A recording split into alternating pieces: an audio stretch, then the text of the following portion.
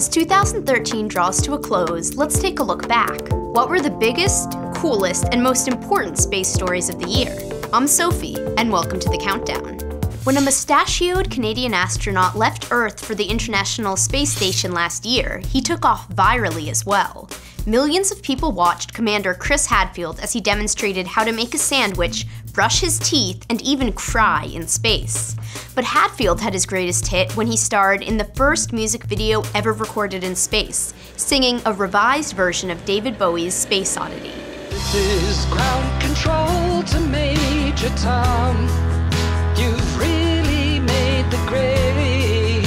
Since returning to Earth in May, Hadfield has posted videos and gone on tour to publicize his new book, An Astronaut's Guide to Life on Earth.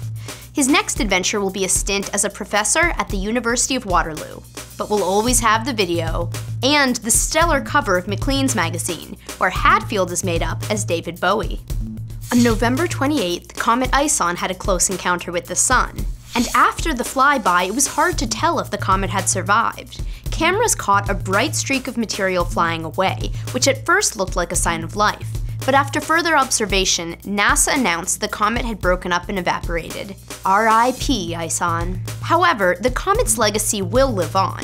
Before Ison's destruction, instruments on the ground and up in space gathered a huge set of observations. This will give researchers a lot to study. Because Ison formed at about the same time as our planets, and had never been exposed to the sun, it was a pristine remnant of the early solar system, which means the makeup of the comet can teach scientists how the solar system formed.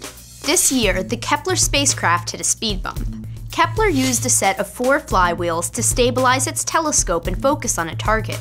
When one wheel broke in 2012, the telescope could still function, but when a second wheel failed in May, Kepler had to retire from the planet-hunting game. However, there are more discoveries in the pipeline. Kepler has gathered a lot of data that has yet to be studied, and the spacecraft may be getting a second lease on life.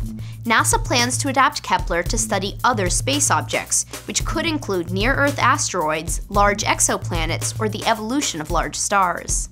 In February, a fireball blazed over Chelyabinsk, Russia, blowing out windows, damaging 3,500 buildings, and injuring about 1,500 people.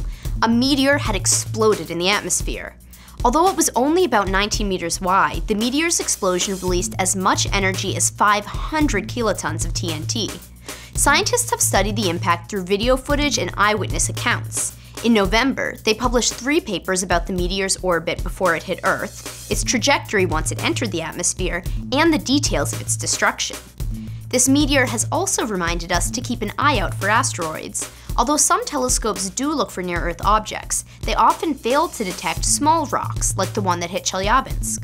New instruments to detect asteroid threats are currently being developed. In 2012, scientists suggested the Voyager 1 spacecraft had finally entered interstellar space, but their conclusion was eventually rejected. It wasn't until September of this year that NASA announced Voyager has officially reached interstellar space. To boldly go where no probe has gone before. Although Voyager has traveled farther than any man-made object, it still hasn't left the solar system.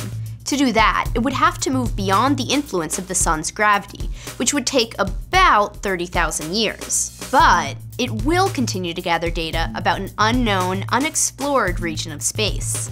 I'm Sophie Bushwick, and that's your Countdown. If you like our show, visit the Spacelab channel on YouTube or follow us on Twitter at SA_Spacelab.